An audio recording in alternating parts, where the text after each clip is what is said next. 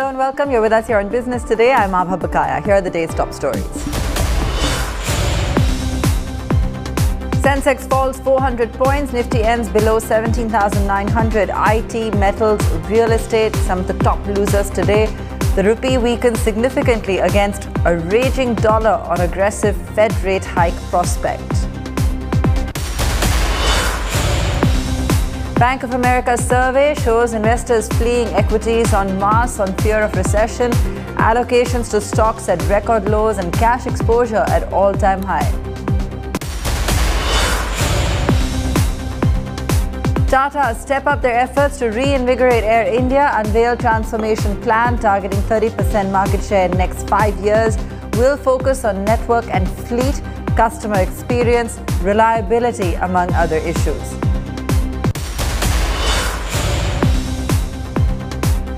Transport Minister Nitin Gadkari says petrol and diesel vehicles must be discouraged to curb pollution, and the fuel import bill pushes LNG and hydrogen as the fuel of the future at the Siam Annual Convention.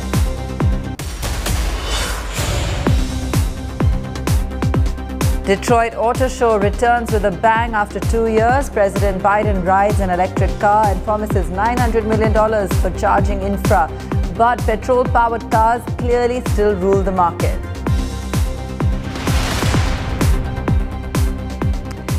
Investors were in for a rough ride yet again. After a volatile day of trade, markets ended in the red for a second day. Sensex gyrated within a more than 800-point range during the session, slipping below the 60,000 mark. In a seesaw session, Nifty too failed to hold on to 18,000 levels. Markets were weighed down by metals and IT stocks. The Nifty Bank, which had touched a lifetime high intraday, also slipped over 600 points. Hindalco, Infosys, Cipla, Tech Mahindra and Apollo Hospitals were the top blue chip laggards.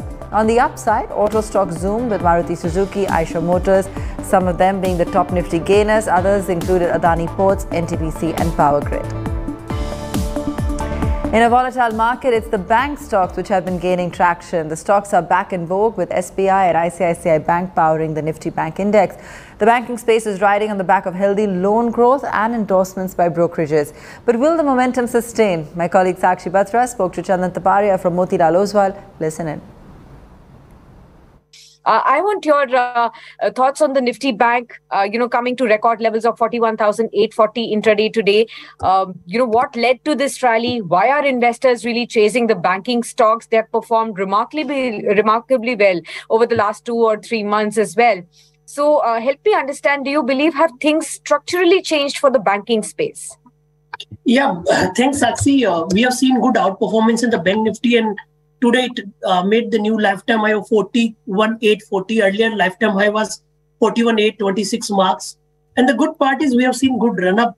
If I look at YTD basis, your banking index is up by around 16%. If I look at the month-on-month basis, we have seen run up from all the way to 32,300 to 41,840 kind of level. So good run up of more than 10,000 points as seen in the Bank Nifty index. And the good part is that it has rallied by around 16% on YTD basis. So positive setup is clearly visible. And in this entire momentum, we have seen participation mainly from ICICI Bank, SBI. Support-based buying was seen in Axis Bank. Even the counter like IndusInd Bank has also seen the good run-up. So we believe this outperformance could continue in the banking index. However, in Nifty, we are still 700 points lower than its lifetime high. But Bank Nifty has made it. So we believe this outperformance will continue. On immediate basis, we have supported 40,250, and with the support of 40,250, slow and steady Bank Nifty is all set to head to us 43,000 to 43,500 zone. Okay, so slowly and gradually to 43,500 zones. But in case I have to ask you till Diwali, since that's the next landmark that the markets are eyeing and the investors are watching out for, you said the Nifty Bank you expect to continue to outperform. So on technical charts by Diwali, what kind of levels do you really expect? Yeah, so when you talk about on Diwali basis, we are looking near to 42,500, further 1,500 plus points rally from the current level. And if you look at the support, that will be near to around 40,000 mark. So 40,000 to 43,500 or 42,500 could be the major level we are looking for in Bank Nifty index. Okay, but do you also expect Nifty Bank to outperform even the Nifty in the run-up to Diwali? And should that the index be on traders' radar? Should that be the preferred index? Exactly, we are expecting this outperformance is likely to continue because what we have noticed in this market, selective IT counters are laggards, which is not allowing your Nifty to perform well in line to the broader market. So that is the reason. And again, we believe that momentum could continue in counter like SBI, ICICI Bank, Axis Bank, IndusInd Bank, and all these banking counter could lead from the front. So that's why we believe that Bank Nifty will outperform the broader market going forward as well. Well, since the start of the year, markets across the globe have been in volatile territory. According to a Bank of America survey, investors are fleeing equities en masse amid the spectre of a recession. As per the survey, allocations to stocks are at record lows and cash exposure at all-time highs. 52% of respondents of the survey are underweight on equities, while 62% are overweight on cash. The number of investors expecting a recession has reached the highest since May 2020. Moreover, the energy crisis is weighing heavily on risk appetite, with investors turning super bearish. About 42% of global investors are underweight on European equities. While Indian markets have outperformed its peers, will Indian investors also soon follow suit? That's the big question. IT services firm Tata Consultancy Services has emerged as the country's most valuable brand, as it more than doubled its brand value to $45.5 billion. According to Kantar BrandZ India, TCS beat HDFC Bank and Infosys to claim the top spot on the country's most valuable companies list. The brand value of TCS zoomed a whopping 212%, while HDFC Bank, which had the pole position for the past 6 years, rose 62% to $32.7 billion. Third on the list was another IT company, Infosys. It was followed by telecom major Airtel and Asian Paints. Tata Group owned Air India on Thursday announced its increase in domestic market share by over 30% in the next 5 years. That's the projection. The airline plans improvement in areas of customer service, technology, product reliability and hospitality through its 5-year mission called Vihan.ai. My colleague Karishma joining us with all those details. Karishma, currently, of course, Air India holds a domestic market share of 8%. Is 30% in 5 years achievable? Well, it's a 5-year mega plan by Tata's Air India through its Vihan.ai mission. And like you said, Abha, it's going to be quite a journey from 8% to 30% market share, domestic market share that Tata's are talking about for its Vihan.ai mission for its, of course, special Maharaja.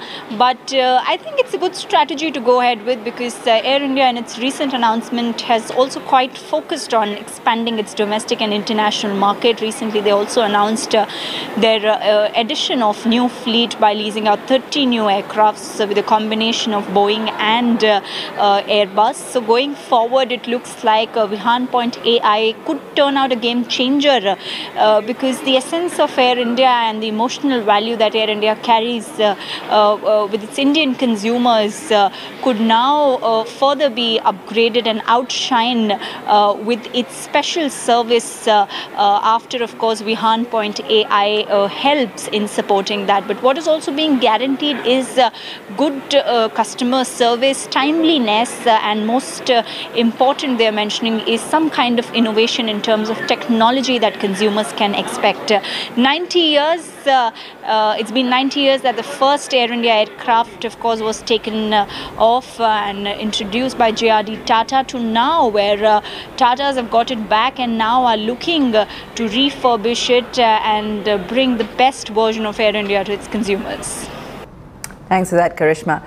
Global rating agency Fitch has joined others in lowering India's GDP forecast for the current fiscal. The agency said it expects India's growth to slow down and that it has cut the GDP growth forecast for 22-23 to 7% from 7.8%. The reasons Fitch gave for this downgrade include the global slowdown, elevated inflation and a tighter monetary policy. Fitch follows other global agencies in lowering their India growth estimates as well. While Goldman Sachs has lowered its estimate to 7%, Morgan Stanley has set 7.2% as the GDP growth target.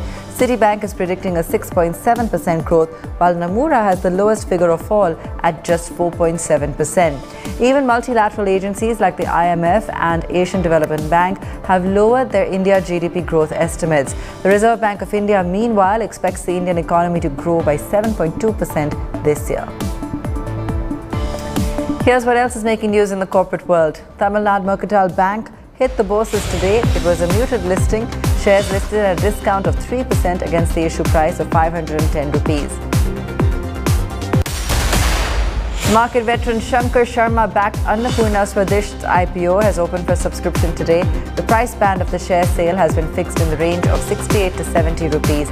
The net proceeds from the issue will be utilized towards setting up additional units in West Bengal and expanding the product range to eastern and northeastern states.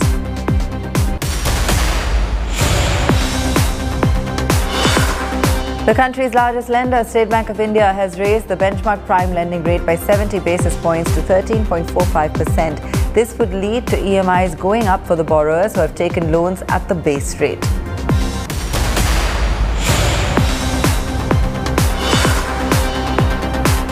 BPCL slipped in trade today after Oil and Petroleum Minister Hardeep Singh Puri said that plans to disinvest the company had been put on hold. The Union Minister did not give any timeline for when it may be considered. The centre had earlier called off the ongoing process of strategic disinvestment. Let's take a very quick break. Back with more on the other side.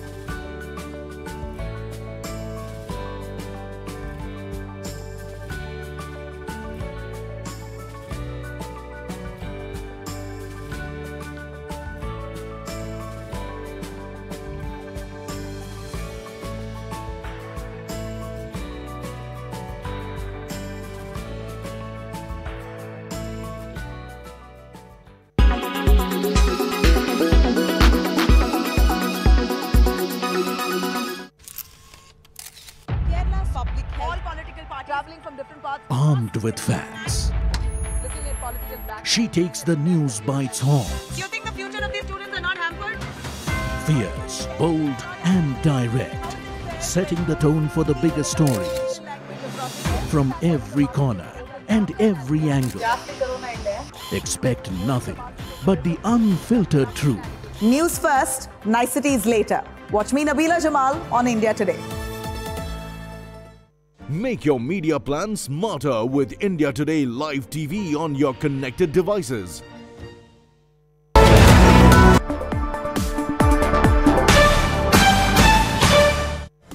Welcome back. Luxury car maker BMW India is witnessing a solid recovery in the market. The company in the first 8 months has clocked over 51% growth in four-wheeler and 45% growth in two-wheelers. Business Today TV's Chetan Bhutani caught up with Vikram Pawah, President and CEO at BMW India, on the festive season and growth plans going forward. Tell us about how the year is going so far. Festive season is coming up. We have held a record number of sales with good launches for electric vehicles also. How has this year been now?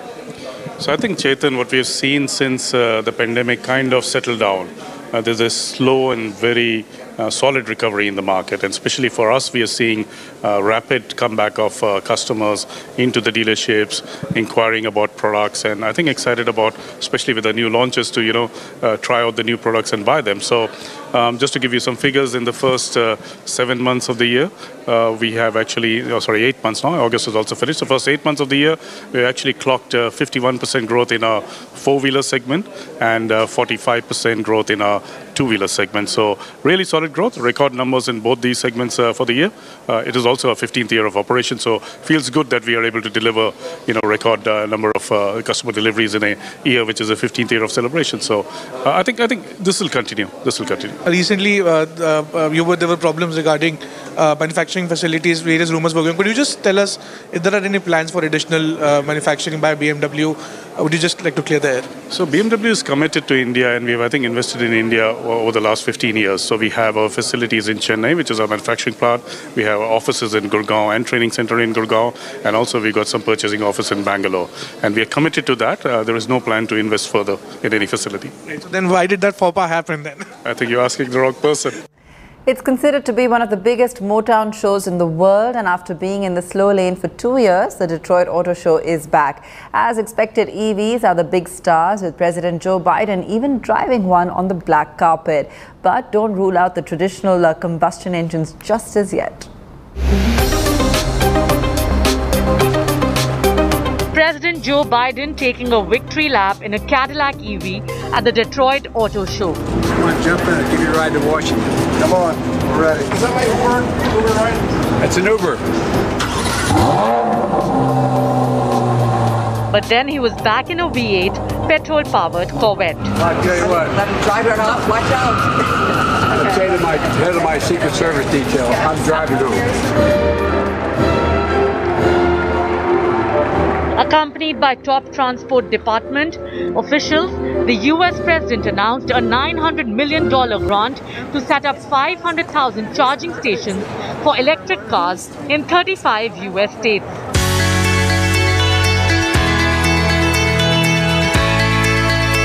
Meanwhile, Detroit's automakers say they are ready to go all electric, showing off a number of new EVs.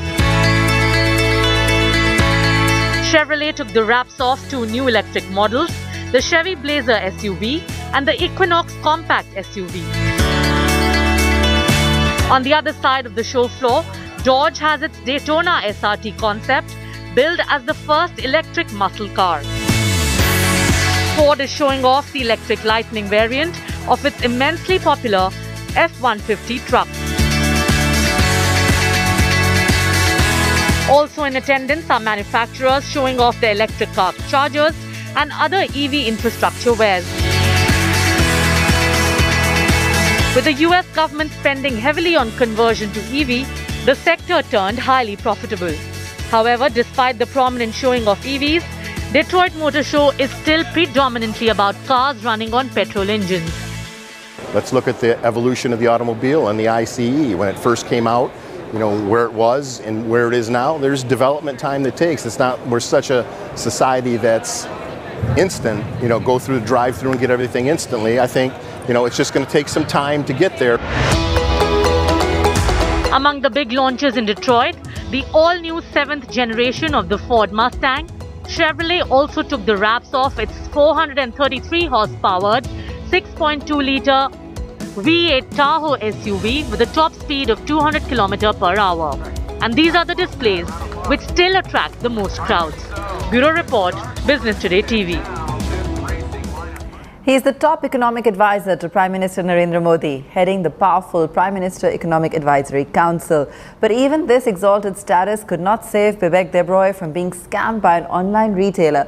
The 67-year-old economist tweeted this morning that he had ordered a Philips iron through Amazon, but the box he received instead had some kind of a brush and an unidentified object resembling the top of a conch shell.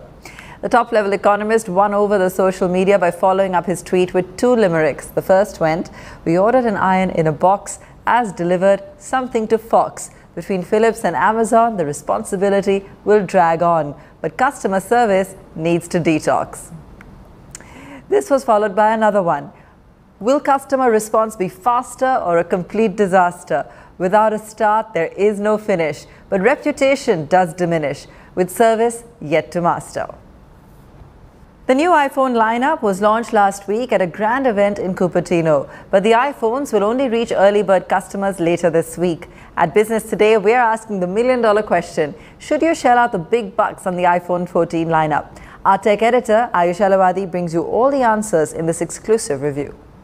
Well, it's iPhone season, and you know what that means on Tech Today. We have the iPhone 14 lineup exclusively for you, a first look and a hands-on on the show. The iPhone 14, because this is the youngest sibling now, since there's no iPhone 13 mini or an iPhone 14 mini. They've discontinued the mini line, and then the biggest sibling, the eldest sibling, the iPhone 14 Pro Max in all its splendor in this deep purple. I'll get to the color in a bit, because at every different angle when the light hits this phone, it looks different. It grows on you, the color looks fantastic. The iPhone 14 comes in a different sort of a blue. The minute you hold this, this feels quite light. This, of course, is much heavier.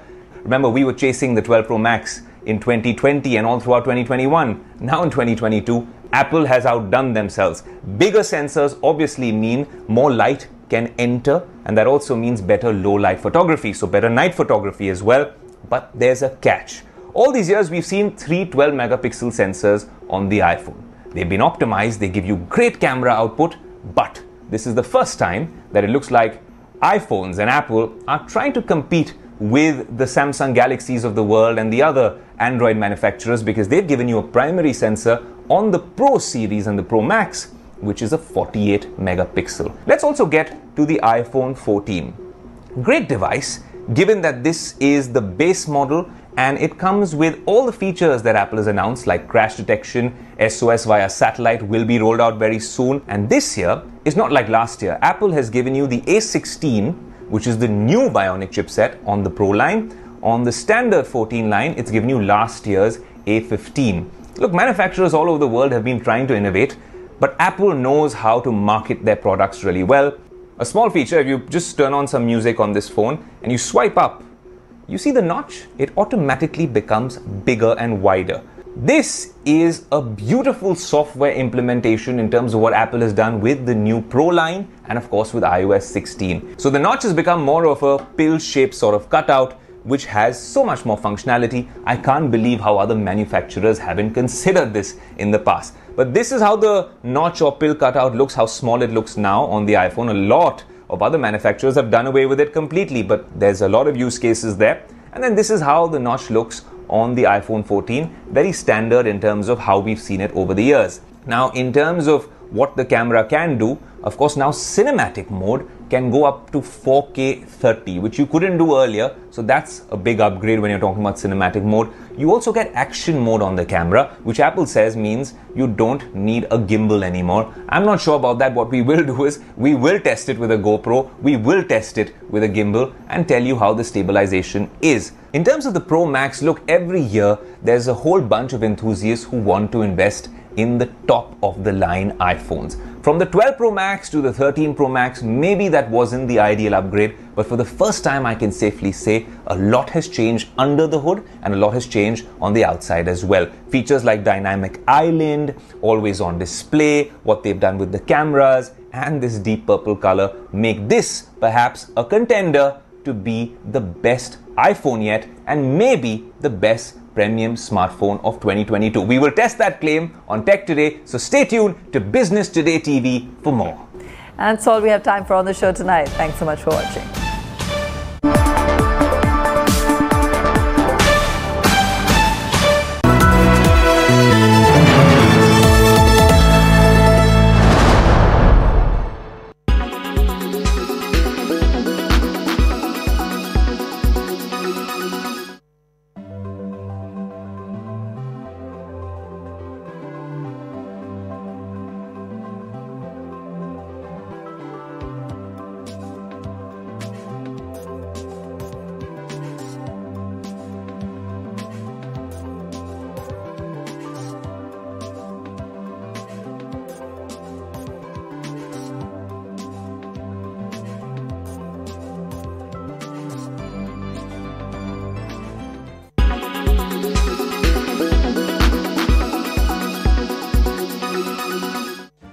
Make your media plan smarter with India Today Live TV on your connected devices.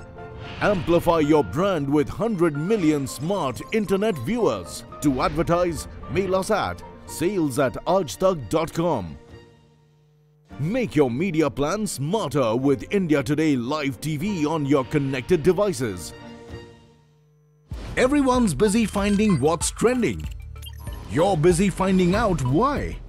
India Today, for those who research before reacting.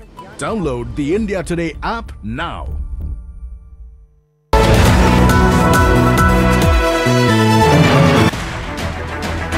I don't read the news. I read between the lines to tell you the true version of events. The true story of our times. To document grief, the toughest assignment for any journalist to be. From those who matter. Women politicians going to stick up for each other. Of those who should matter. I document the truth. I don't distort the truth. I don't glamorize the truth. I don't gloss over the truth. The ghosts of India's contentious medieval history have come knocking again. I hustle for the truth. On the ground, in the newsroom, in the studio. I don't try to grab eyeballs. I inform you to make you see the point. To the Point with Preeti Chaudhary. At these times, only on India Today. Co-powered by RK Marble, Khoobsurat Imandari. In association with JioMart, Har Ghar Ka Mart.